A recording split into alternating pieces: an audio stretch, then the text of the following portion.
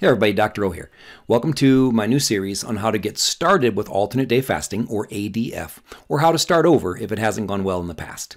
I am completely humbled by the fact that I've helped thousands of people see results with ADF between my videos, my courses, my Facebook group, and my private coaching. It truly makes my day whenever I hear from one of you, from someone who has used alternate day fasting to transform their health and turn their life around in the same ways that I have. It's one of the greatest feelings in the world to be able to help. But this video series is for the people I don't hear from, right? The people who can't get started or don't stick with it long enough to see results. So people who struggle with ADF generally fall into one of two categories. Number one, you try to do too much too soon. You make plans and set goals that you aren't physically or mentally prepared to achieve. This is you if you struggle to even get started. You might make a little progress for a week or two, but the slightest bump in the road causes you to fall off your plan. Or, number two, you start out with plans that you can't stick with long enough to reach your goals. This is you if you're able to make really good progress for a few weeks or months. Maybe you lose 20 or 30 pounds and you're cruising, but then your old habits start to creep back in. Right? A missed workout turns into a missed week of workouts, a cheat meal turns into a cheat month, and the next thing you know, you're right back where you started. You may even end up heavier than when you began. Right? I covered why this happens and how to keep it from happening in my Fat Loss Sweet Spot series, one of my favorite video series that I've done. I know this was the case for me, for sure. The guy in this picture had probably lost 500 pounds over the years. Years of failed weight loss attempts did nothing but make me fatter, weaker, and more metabolically broken than ever. So the old me was a cautionary tale of what can happen if you keep trying and failing and trying and failing without figuring it out. But now I'm living proof of what is possible when you find a plan that you can stick with and you never give up. I use alternate day fasting to lose 49 pounds in 10 weeks, 101.2 pounds in 6 months, and 165 pounds in a year. So we know that intermittent fasting can work amazingly well once you adapt to it, but getting started can be the hardest part. All right, so here, perhaps your goal is to get to an alternate day fasting schedule that looks like this. You know, if you're anything like me, you want to get there, want to get close. You know that I kind of modified my approach, but it was really similar to an alternate day fasting approach.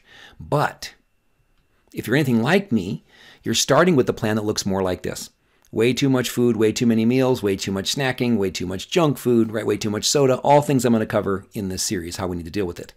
But this is definitely going to be a process for most of you, just like it was for me. So in this series, I want to highlight the strategies that will help you get started the right way and stick to the plan long enough to see results. The videos in this series will each address one or more of the following topics: how to ease into fasting, which will be our big focus today, how to prepare your body for fasting, just as importantly, how to prepare your mind for fasting, and then how to eat to fuel your fasting success. I have one goal in mind for this series. I want each and every one of you, I want to help you make this the last time you ever need to begin an alternate day fasting program to lose weight and transform your health. So I want to hear from you before we dive in. Right? I want to hear from the ADF veterans that are out there watching this video. What's worked for you? Did you ease into fasting or dive right in? Right? What tips do you have for someone who is just getting started? What would you do differently if you were starting on your weight loss journey today? So we're all in this together. I would love to hear your thoughts, and maybe I'll even add them to future videos in this series. First, why should we even ease into fasting? Let's start with this quote from Benjamin Franklin: "If you fail to plan, you are planning to fail." I truly believe that in all areas of life. This video is about easing into fasting, but some people prefer ripping the Band-Aid off and jumping right into ADF. There is nothing wrong with that if it works well for you. Nothing at all. There are certainly pros and cons, though, to both approaches. Jumping right into longer fasts will actually speed up the fat adaptation process, but it can make the first few days or weeks really tough. Right? It's high risk, but also high reward. Right? I've done both because I've had periods where I've gone away from longer fasts and then eased back into it. But when I first started, yeah, I had started just by diving right in, and I was able to do it, but I tried and failed a few times before it finally stuck, and there were some really, really rough moments, no doubt. So lots of people find that easing into fasting is a more sustainable approach. Allowing your body to get used to fasting over time will decrease the chances that you experience any negative side effects, like hypoglycemia, which is low blood sugar, dehydration, electrolyte issues, or etc. Right? It will also give you and your doctor time to adjust any medications like insulin or blood pressure pills if needed, right? And you should obviously always work with your doctor if you have any underlying health issues. I've worked with enough people to know that both strategies can work. The key is to know yourself well enough to decide the best path for you. So why? Why is it so hard? Why can't we just start fasting? Why can't we just go 36 hours without food? Why is it so hard in the beginning? To put it as simply as I can, you need to transform your metabolism and rebuild your metabolism from running on sugar to running on fat and ketones for fuel. This is a life-changing process, but it takes your body time to adapt. Your cells need to build more mitochondria, the powerhouses of your cell, because you need more of them if you're going to be running on fat. Your cells need to increase the number of fat-burning enzymes. And just in general, your cells have to get better at running on ketones and fatty acids for fuel. The old fat-burning machinery hasn't been busy because your body's primarily been running on glucose for fuel if you've been eating the standard American diet. So it also takes time for your body to go from the fat storage mode that we hate to the fat burning mode that we love as our high insulin levels start to return to normal. So it takes time for these adaptations to occur. Maybe you've heard of the fat adaptation process. So here's my favorite study that explains why fasting gets easier and more effective over time. So what does the science have to say? Alternate day fasting in non-obese subjects, effects on body weight, body composition, and energy metabolism. So I'll probably cover this video in other ways moving forward, but there's a few things that I want to highlight and pull out of here. This study looked at something called the respiratory quotient, or the RQ. You may also hear it called the respiratory exchange ratio, or the RER, but don't worry, there won't be a test. This respiratory quotient determines whether your body is in carb-burning mode or fat-burning mode. It's actually determined by measuring how much oxygen you take in and how much carbon dioxide you take out. So I actually get this done every time that I get my resting energy expenditure test done that I've talked about in multiple videos over the years. So an RQ of 0.7 means that your body is burning 100% fat for fuel. An RQ of 1.0 means your body is burning 100% carbs for fuel. And an RQ in the middle of 0.85 means that you're 50-50. You're burning a combination of both. So we'll look at what happened to the respiratory quotient of these trial participants real soon. So here's a quote. Respiratory quotient, or RQ, did not change significantly from baseline to day 21, but respiratory quotient decreased on day 22, which resulted in an average daily increase in fat oxidation. So that means that over time, they got better at burning fat for fuel. They became fat-burning machines, and that's what we're looking at here. So let's actually take a closer look at the changes that occurred to get these people into fat-burning mode. All right, so lots of neat stuff going on here. So you'll see that the white bars are at baseline, and then the striped bars were day 21, which was an eating day, because remember it's alternate day fasting, and day 22 was a fasting day. So you can see that their blood glucose levels stayed pretty similar. They dropped down just a little bit. This is actually a good sign. That means they trained their body to fast for 36 hours at a time without seeing blood sugar crashes. And this is something that can occur when people first start fasting if they dive right in. So the glucose changes, I would say, are what's expected. Next, we see insulin. Fasting insulin decreased an average of 57%. This is an amazing improvement since insulin is our key fat storage hormone, and most people are dealing with too much insulin. So their insulin levels came way down. Next, you can also see that fasting put them into a state of ketosis, and that fat was being mobilized for fuel. So you see that the black bar there, that's beta-hydroxybutyrate, the most important blood ketone. And then you see on the right, we have more free fatty acids.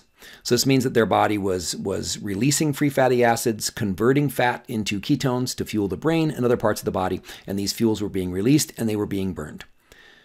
So the corresponding change, remember we talked about how their respiratory quotient, or RQ, went down. It actually was at 0.85 at baseline when they started, and on day 22, it had dropped down to 0.79. So they'd become better fat burners.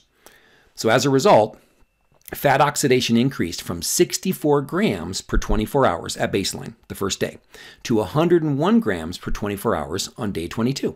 That's a 57% increase in fat oxidation.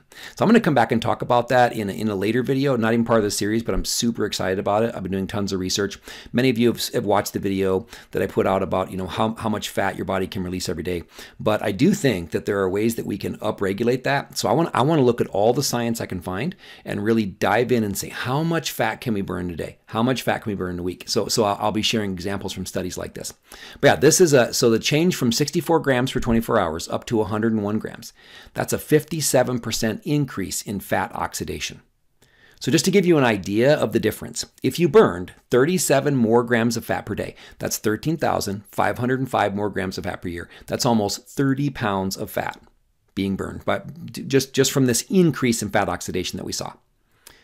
So this here, right, these changes, this is what a fat burning machine looks like. And that's the whole point of alternate day fasting, is to become a fat burner. The point I'm trying to make here is that you can completely transform your metabolism in a few weeks if you can stick with the plan long enough to see these results. I want to share a bonus tip from the study that will be really helpful as you're getting started. Look at the weight loss during the study. So they weighed them every day, and you're seeing weight loss as a percent of their body weight.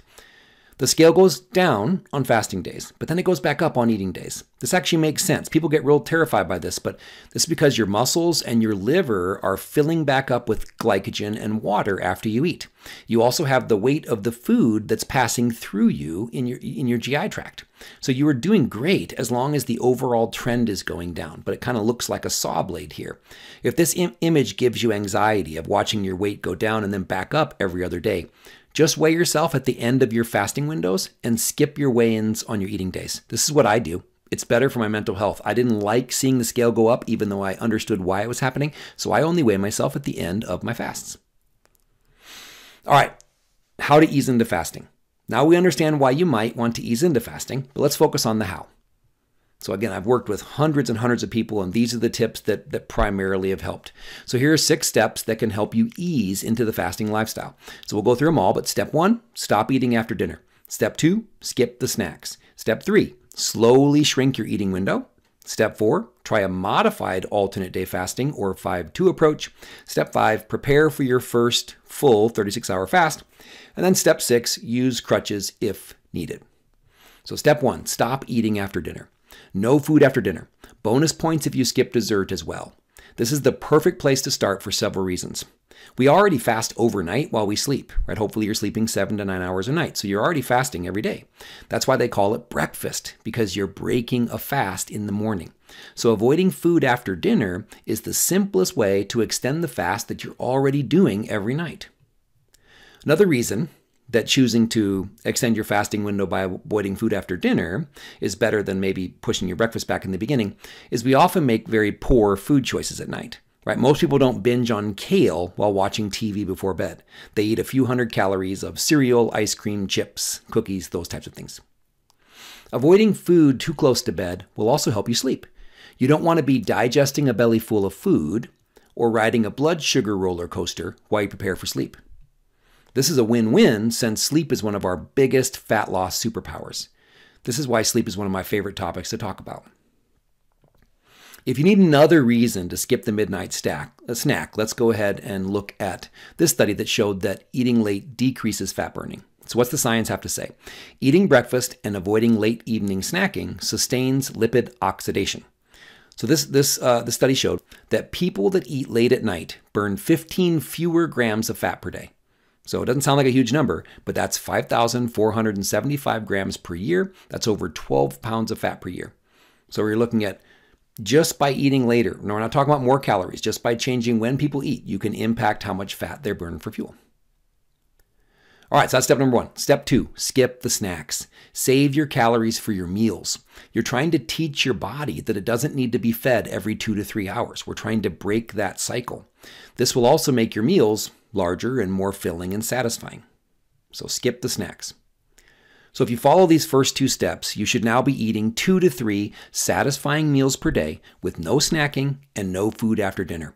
We are building momentum in the right direction. So a quick bonus tip before we move on to step 3. Eat until you're satisfied, right? Give yourself some wiggle room here, especially in the beginning. You might feel like you're eating more than normal, and that's going to be okay. You are not on a diet at this point. We are focusing on getting good at fasting, right? So don't limit your food intake for the first few weeks. Give your body time to get fat adapted, and then you will naturally start to consume less as your appetite gets regulated. So here's the key. Make sure you are eating enough to recover from your last fast and prepare for your next fast. That's the absolute key. That's why it's super important to be eating enough.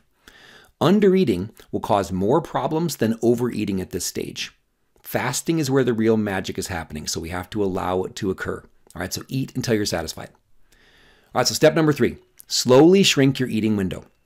Now our goal is to shrink our eating window until you're fasting for at least 16 hours per day.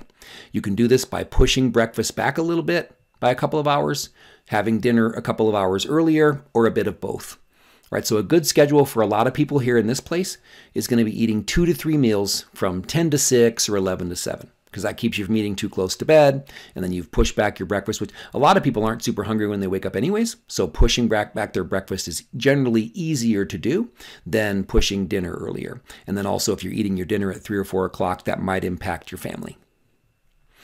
All right, so you can track your fasting progress. I personally don't use a fasting tracker because I don't restrict my eating windows on eating days, right? I practice 36-12 fasting.